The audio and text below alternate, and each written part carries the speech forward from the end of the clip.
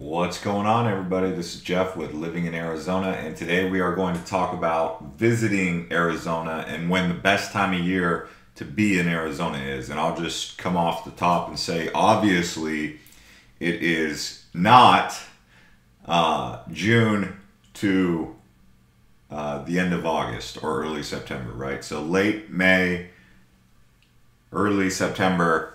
That is not the best time unless you like saunas, you like being in very hot climates, and that's kind of obvious. But there are some pretty cool things to know about that time of year that you may find interesting should you choose to come to Arizona during that time. From about late July to mid to late September, we're in monsoon season. And I say early September, mid-September, because it transitions into hurricanes, which create like these tropical storms or these storms. But monsoon season in general, it's kind of exciting because at night there's usually these big clouds that just build up and create thunderstorms. But so that's typically, though, not the best time because it's very hot. Like these summers can get pretty grueling. I mean, you're gonna have to get air conditioning no matter where you stay. And it's like you step outside and you're just like, whoo, this is kind of exhausting hot. It's tolerable. It's definitely tolerable, but it's hot, okay? But the best time of year to visit Arizona is probably the other months. And that's at least for the southern part. If you're going to go to Flagstaff, Grand Canyon, maybe you'll consider going in the summertime. Because Grand Canyon, for example, if you go there in December, it's going to be more than likely potentially snow on the ground. January, snow on the ground. Flagstaff, snow on the ground. So it's cold during those months. So Flagstaff is a great getaway. Is Flagstaff, even Sedona. Those rivers up there can be really cold, though, even in the summertime. So it's going to really depend on where you're going to want to go. Like if you're living in Phoenix, a lot of people just do a retreat up to Flagstaff or even the Grand Canyon, Payson, and stuff like that to beat the heat. But for the most part, people come to Tucson, Phoenix. Yuma's almost always one of the hottest places. Another place that people like to go, I've mentioned this in a couple other videos, is Puerto Penasco in Mexico. It's the beach down there. Outside of Puerto Penasco, you have Las Conchas, which is where the big houses are. You go the other direction, you have Choya Bay, which you guys know where JJ's Cantina is. And people usually like to go down there for spring break. So if you come to Arizona for spring break, you're really going to have the fun down in Mexico, down in Puerto Penasco, also known as Rocky Point. The winter in Arizona, it's weird because occasionally it will rain, it will snow on of all days, Christmas. Like if you're ever going to see snow in Phoenix, it seems like it's going to happen around about Christmas time frame or New Year's, believe it or not. Another weird thing to think about is we do get frost here. You'll wake up in the morning and like there'll be puddles of water from rain or whatever, and there'll be frost on that. It'll look like ice, right?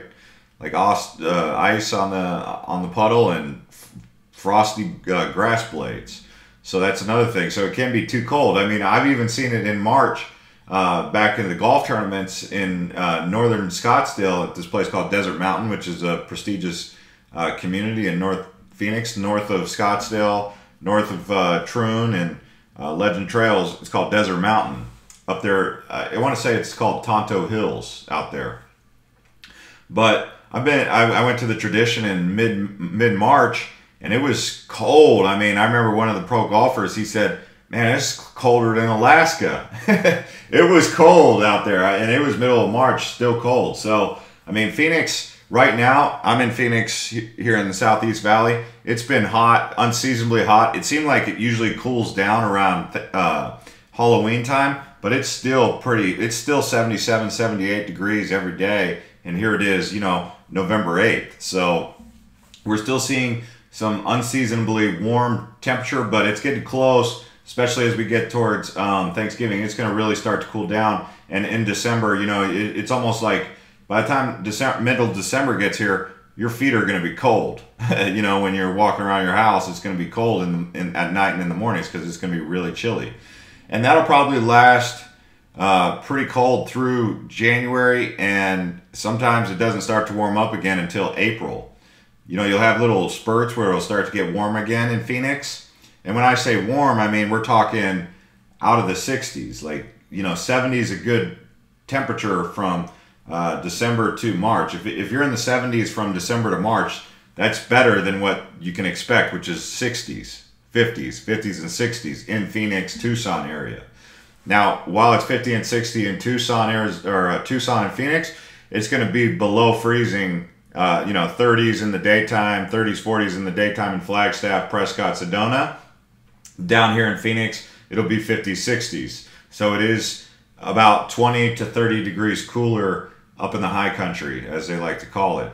But I would say it depends on what you like. If you're coming to Arizona for like snow and like, you know, that kind of stuff, probably February is a good time to get snow up in the White Mountains, Payson, January, February, late December. But if you're a snowbird, say, and it's still cold in Chicago and you want to get away from the heat, that's why they do spring training down here and in Florida, because we get some pretty good weather. Although there has been some spring trainings where it was still rainy and cold even during spring training, which is March. So that's a concern. You know, like the worst thing for these ball clubs that come out here is to have to deal with cold weather, right? They leave Chicago, they leave New York to come to Phoenix to get warm weather, and then all of a sudden it's cold in Phoenix, and they're like, well, this isn't really great spring training weather. So Phoenix is heavily dependent upon that element of success with warm weather during springtime, which is March, essentially. March, April. Well, really, March is when spring training begins. Late February, right? So, yeah, I mean, by February, March, it should be mild. It's going to be a little bit warmer than Chicago, New York, maybe 10 to 20, 30 degrees warmer consistently. But every once in a while, we get these things called El Nino. Now, El Nino is like a fluke weather phenomenon where the weather just doesn't respond the way it normally does. So that kind of creates an issue if and when you hear about El Nino. Now, La Nina is the exact opposite of El Nino. So whatever effect you would see with El Nino, or whatever effect El Nino causes in the ocean, La Nina is the opposite. I think one warms the water and one's abnormally cold water. So you would want to look into El Nino and La Nina years if you're coming to Arizona to visit, and make sure you're not coming during those, because you're not going to be able to get like a farmer's almanac true reading, so to speak. But yeah, I mean, if you're trying to grow crops out in Arizona, you're going to have to get plants that are going to be freeze resistant and then drought tolerant, because you're going to be dealing with both ends of the spectrum, freeze and extremely hot weather. It's kind of weird, right? At night, it tends to cool off pretty good because we're high elevation. So, I think Phoenix in particular is over 1,000 feet. Tucson maybe a little bit higher. And then Flagstaff in Prescott being over a mile high, 5,000 feet elevation. So that's kind of an interesting tidbit to put out there. But because it is so high up there, at night it does cool off pretty nicely. Other than that, I mean, the best time to visit Arizona is definitely in those months that are not June through early September. That's my opinion. Phoenix, at least. If you're gonna go north, that you should be fine. Flagstaff, great time. People in the winter, they go up to Flagstaff Snow Bowl to ski and stuff like that. It's pretty popular for snowboarders. If you're gonna go to like the Grand Canyon, say, like down to Havasupai, it's weird because it'll be cold and snowing up on the top of the rim, but then you go down to like the Colorado River and it'll be like Phoenix weather down there, because you remember you're going to be descending several thousand feet in elevation down the canyon. So you can get Phoenix kind of weather, Vegas kind of weather down there at the Colorado River level, whereas up at the top of the rim it's going to be pretty cold. That's been my experience, at least. And just the lower you go, the more cold or the more warm it's going to get. Okay, guys. If you have any other questions, please do feel free to ask us. Subscribe to Living in Arizona. We do videos like this. I like when you guys ask me questions about Arizona, because it gives me ideas for videos and I'll start answering them. So we'll see you guys next time.